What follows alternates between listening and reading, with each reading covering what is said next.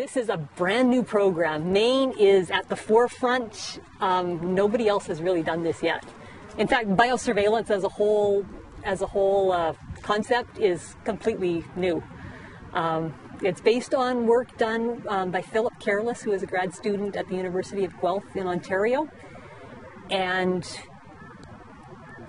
he found out that this wasp will catch buprestids, or I guess it was known that, but he realized that they would also catch the emerald ash borer, and he wondered whether that might be a good way of monitoring for emerald ash borer.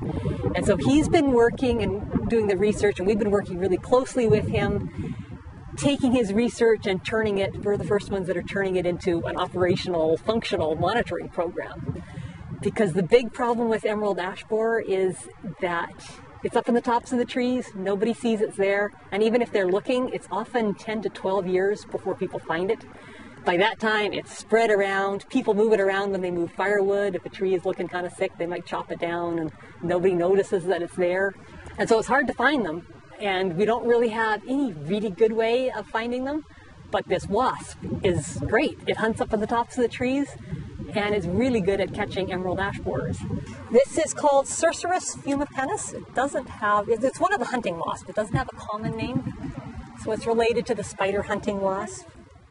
What it'll do is it'll come out of the nest, and it'll fly around and just sort of orient itself for a couple of minutes, and then it'll fly off to the trees and hunt a buprestid of some sort, fly back.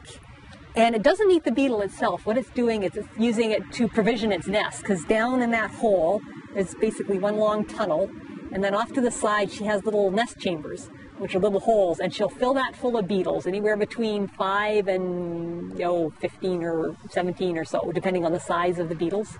If it's big beetles, she doesn't need that many. If it's little beetles, she needs a lot.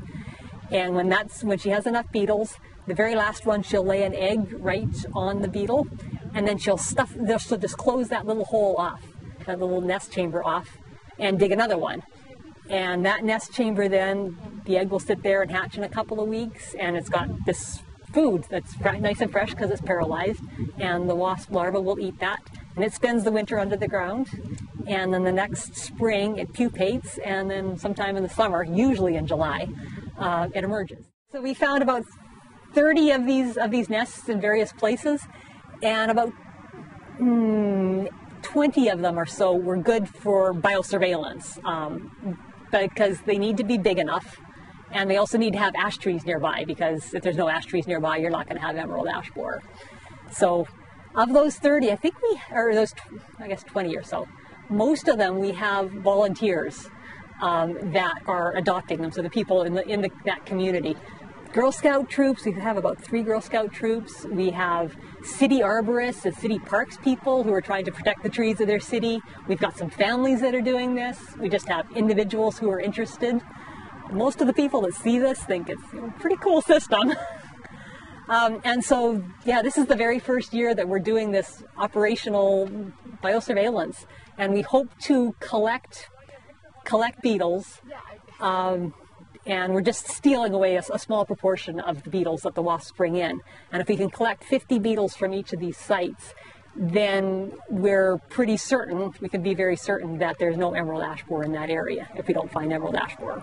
If we do find emerald ash borer, then we know it's fairly close, and we'll use the beetles to basically to pinpoint.